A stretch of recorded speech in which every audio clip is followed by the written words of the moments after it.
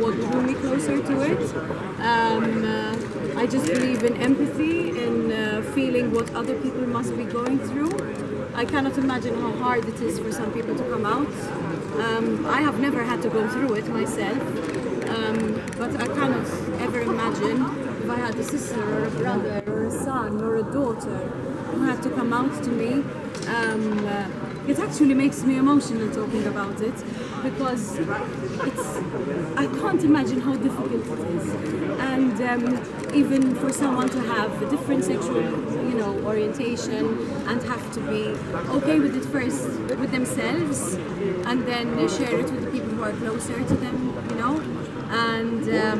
and also for people who have different gender identity.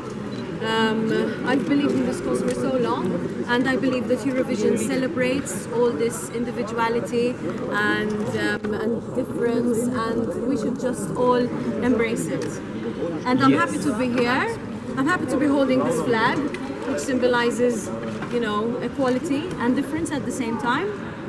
And I'm happy to have you all here with me. And I'm so ecstatic to be in the finals again.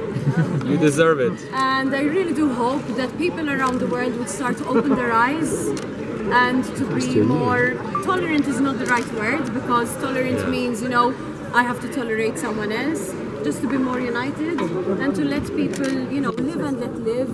Let people live their lives, enjoy life as it is, so positive, and just being ourselves. Yeah.